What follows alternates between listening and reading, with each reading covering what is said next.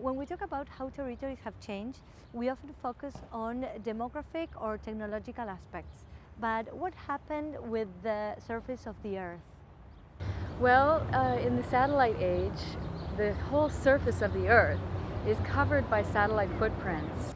And how do you see South America in this aspect about satellite footprints and how have changed the surface of the Earth?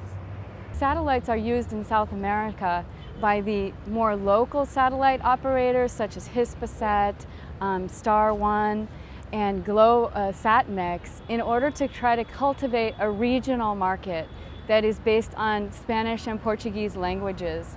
And so those satellites carry signals throughout South America into Central America and North America and parts of Europe. And so those footprints cover a huge area with a big marketplace for signal transport. And I know that there are a lot of satellite internet services being developed for remote parts of South America that are not big sites of urban activity, but village life. Some people are using satellites to extend the internet to those remote areas too. Could you talk about the future of the surface of the Earth? Well, it's important to recognize that satellites are not only turning the surface of the Earth into footprints, that's communication satellites, but there are also a different type of satellite called remote sensing satellites, and these satellites are used more and more to take pictures of the surface of the Earth. You probably have heard of Google Earth, right? Well, Google Earth is a database where you can see the whole surface of the Earth from an aerial or satellite perspective and navigate through every city and every street, thanks in part to satellite technologies.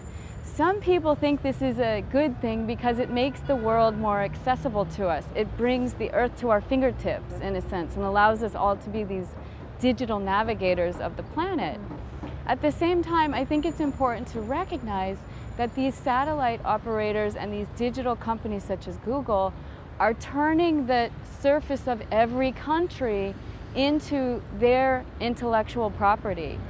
So the surface of Argentina or Bolivia or Brazil, those images, those satellite images of the surface are not owned by these countries.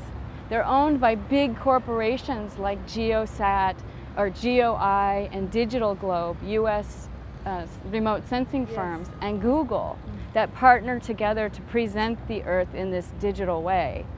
And there are some countries that are very concerned about sovereignty, and they say they don't want their whole country photographed from orbit without their permission. So there are a lot of controversies that have emerged in relation to satellite remote sensing. We can talk about satellite footprints and signal territories, but we can also talk about satellite remote sensing and the way the whole Earth is turned into a digital database that we can navigate at the surface of a mobile phone or a laptop or other types of interfaces.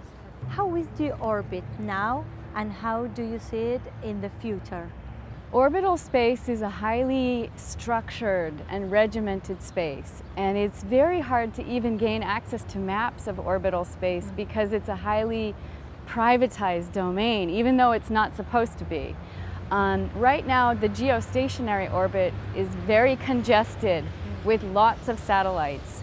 There are at least over 300 satellites in that orbital space.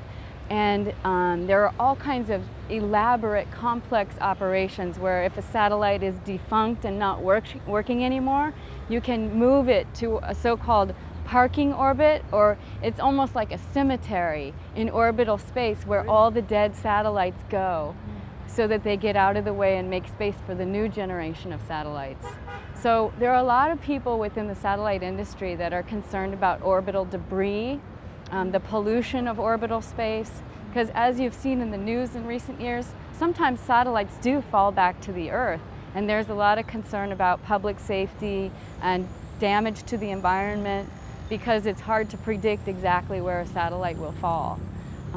But there are lots of interesting politics and environmental issues and economic issues related to the structures and organization of orbital space. And I think since those satellites cost so much money, the operators want to recoup their investment. So those satellites are going to be up there running throughout their lifetime. They're not going to disappear anytime soon, and they're going to try to find more and more ways to use satellites in relation to the internet and the mobile telephone and the broadcasting sectors.